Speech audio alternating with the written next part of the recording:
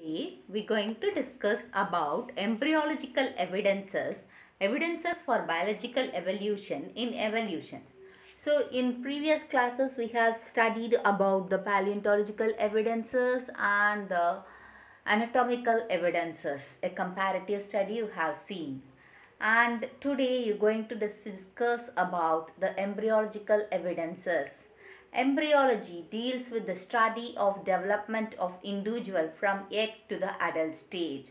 So the cells, how the cells are formed from the single cell to multicellular organisms, that the developmental stage from egg to the adult stage, that you're going to see in the embryology. So embryology is the study of the development from egg to the adult stage.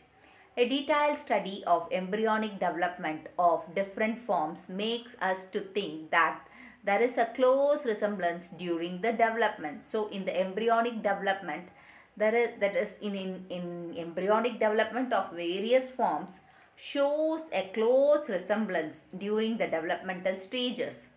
So the development of heart in all vertebrates follow the same pattern of development as a pair of tubular structures that evolution embryological evidences 98 later developed into two chambers heart in fishes, three chamber heart in amphioxus and in most reptiles, and four chamber in crocodiles, birds and mammals indicate the common ancestry for all vertebrates.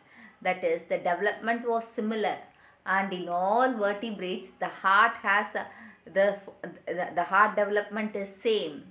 Okay, there are some of the evidences in the embryological stage. In fishes it is two chamber and three chamber in amphibians and most of the reptiles, and four chamber in crocodiles, birds, mammals. Okay, so that means they have evolved from the common ancestor, that all vertebrates have evolved from the common ancestor. Hence, the scientists in 19th century concluded that higher animals during their embryonic development pass through the stages of lower animals. So, the higher animals during the embryonic development, they passes through the lower animals. Okay. So, the lower animals are the ancestors to the highly advanced animals.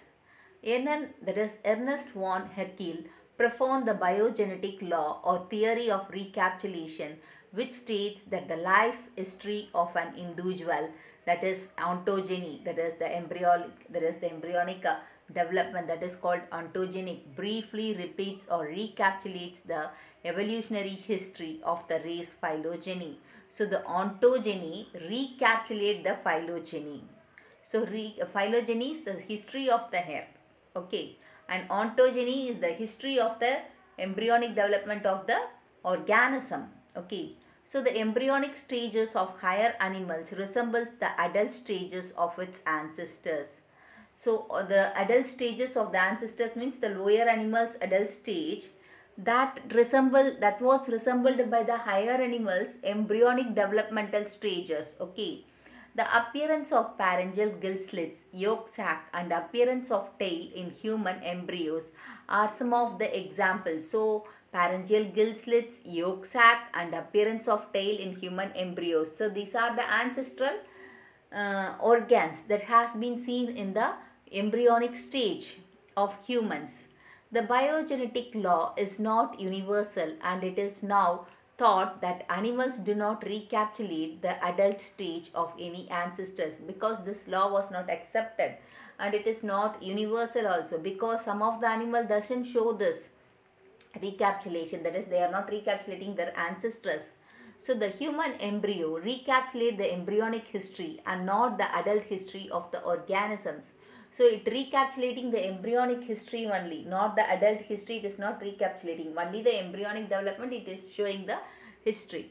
So the comparative study of embryos of different animals shows structural similarities among themselves.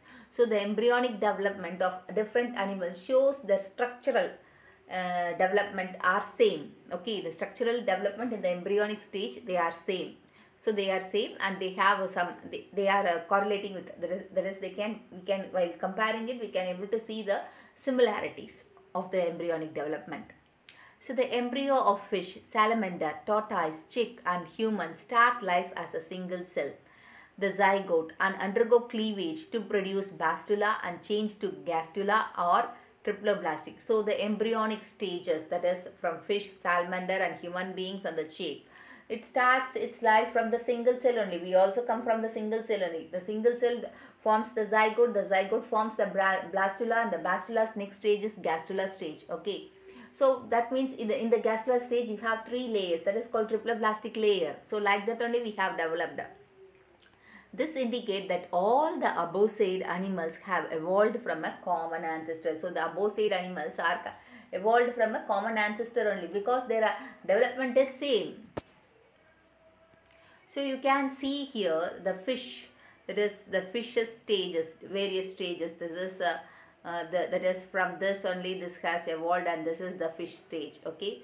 So this is embryonic stage, the next stage and the next stage. So for all the animals, this is salamander and this is tortoise and chick and human. So more or less they are resembling the same one while they are in the embryonic development. That only the embryonic that is evidences are giving. You can see these two are same, no? These two are same. Even this one is ours is also more or less same, and here it is same. So the more or less they are same only on the embryonic development. Okay. So this shows the embryonic evidences for biological evolution. Next, molecular evidences. Molecular evidences is the process of changes in the sequence, composition of molecules such as DNA, RNA and protein across the generations. So molecular changes, the evidences means the evolution, how it takes place. It takes place through the DNA, RNA and proteins. As we have discussed about the urea millers, where the ammonia gases, there are some of the gases which going to form, that is during that they collect the sample. In the sample they had some of the amino acids and nitrogen bases, and due to based on that experiment we have concluded that the first genetic material is RNA and it was replaced by DNA. So like that the replacement can be takes place. So it uses the principle of evolutionary biology and the population genetics to explain the patterns in the changes of molecules. So they used the change of pattern to be explained with the help of evolutionary biology and population genetics. So one of the most useful advancement in the development of molecular biology is protein and other molecules that control the life process are conserved among the species. So even the proteins and other molecules are also controlling the life. So that was identified. A slight change that occurs over time in these conserved molecules, DNA, RNA and proteins, are called molecular clock. So there is a slight change in the molecules, that is RNA or DNA or proteins. So that slight change can be called as molecular clock. So molecules that have been used to study evolution are cytochrome C, that is in respiratory pathway, and rRNA, that is protein synthesis. So they have the evolution, that is cytochrome and rRNA. So thank you for watching the video. If you want to watch this video in Tamil language, Tamil version, you can I have given the link in the description box. You can go to the link, I click the link and you can watch the Tamil version also. Hope you understand the topic. If you like the video, give a thumbs up, share and subscribe to Science Easy Tech channel.